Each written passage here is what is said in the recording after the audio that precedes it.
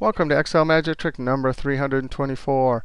Hey, if you want to download this workbook and follow along, click on my YouTube channel, then click on my college website link, and you can download the workbook Excel Magic Trick 324 to 326. Hey, we want to create a data validation drop-down list here. I can see I already have that left over from before. I cleared it right there, but we want a data validation drop-down list of dates. We want to be able to type in a begin date and have this list automatically show just the days for that month. So if it's 2/1/2008, we need to have from February 1st to February 29th. If it's 1, we need to have 1/1/2008 to 1/31.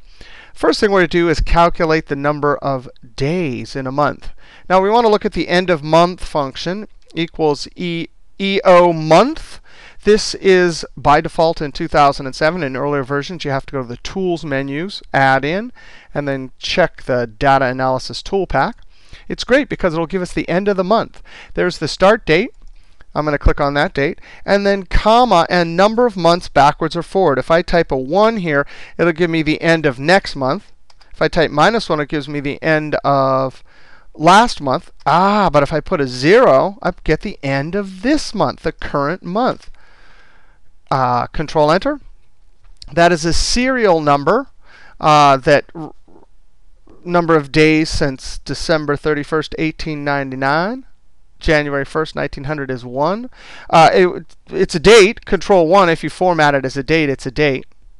But that serial number is still underneath. Now, what do we really need there? Hey, I'm going to Control Z on that date because we don't really want date format here. Hey, since that gives us the end of the month, we're going to wrap around this the day function. And then the day function will look at that serial date and tell us which day of the month it is. So Control or Enter. So there it is, 31 days. Now, if you're in earlier versions and you don't have end of month, you're going to have to do this. Equals date, and we're actually going to have to construct a date. The date function needs the year, the month, and the day. So really, we want 2008 1 and 31 here. So we're going to use the year function. And the year function, like the day and month, looks at a date, a serial number, and extracts the year. So it will deliver 2008, which is what the date function needs, comma, and then month. Right now, if it's looking at that month right there, it'll deliver the 1 right there to the date function. But our trick is going to involve going to the next month, so we have to add 1. Right now, it'll give us 2, so February, comma, and then day. Now, right now, it's 2008, February. If I put a 1 here, it gives me February 1st. But watch this. The date function's awesome. You can go backwards. -10, and it goes backwards 10 days. If you do it 0 instead of 2008, February 1st, when you put a 0 there, it knows to go backwards 1 day. And that's the trick to get the last day of last month. So close parentheses. Now, the date function does the same thing as the end of month. It delivers some sort of date. I mean, that's what's similar. This always gives the end. The date function gives whatever you put in. But they both deliver a serial number date. I'm going to convert this to general format, Control-Shift-tilde. And what do we really want? We want to wrap the day function around that. Day function. And by the way, in our next video also, we're going to use this trick for calculating number of days in any given month. Now, if we come up here and change this to 2/1/2008, it even knows leap year. Now, our goal is to get our data validation drop-down list, but we're going to have to create the date somewhere here. So I'm going to do a formula for that. And there's a bunch of formulas we could do. Here's one of them. I'm going to click right there, and I'm going to F4. Lock it going down. And now I need to incrementally add for this cell a 0. But as I go down, I need to then add 1, 2, 3. So I'm going to plus, and in parentheses, I'm going to use our rows.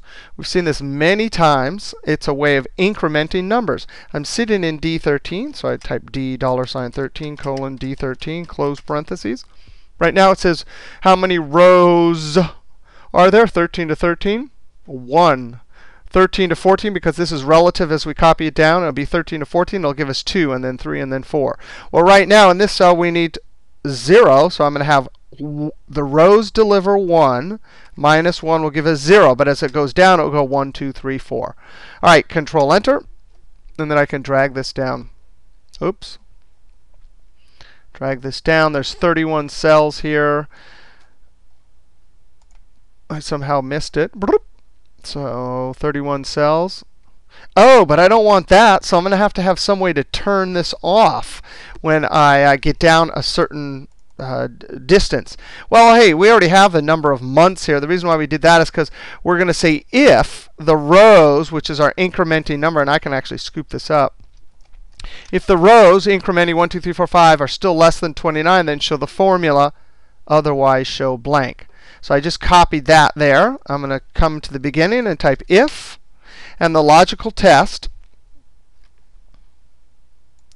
I'm going to Control V to paste my rows. That's our incrementing number. If that's less than or equal to our number of days in this month. And here I'm going to lock it going down. So if that's true, then go ahead and calculate this little thing right here, which gives us the date. That's the value of true. Otherwise, comma, what is the value of false? Please show blank. Double quote, close parentheses. Control Enter. Double click and send it down. And so we have our list. If we change this to 1, it will obey us. And when I go down to the bottom, you can see there's 31. Now let's do our data validation. In 2007, it's data validation. In 2003, it's the data menu data validation, the keyboard shortcut that works in all versions, Alt-DL. Allow any list, or allow a list, and then our source will be right here. Click, Control-Shift down arrow, click OK. And now we have, the days for January 2008. If I change this to whatever, now this list has changed. And it goes all the way, actually in this case, it'll go all the way down. I'll have a couple blanks, but that's not so bad. We have our data validation list, whatever date we put in here, 1/1/1900. Then we have our list here automatically changing. All right, we'll see you next trick.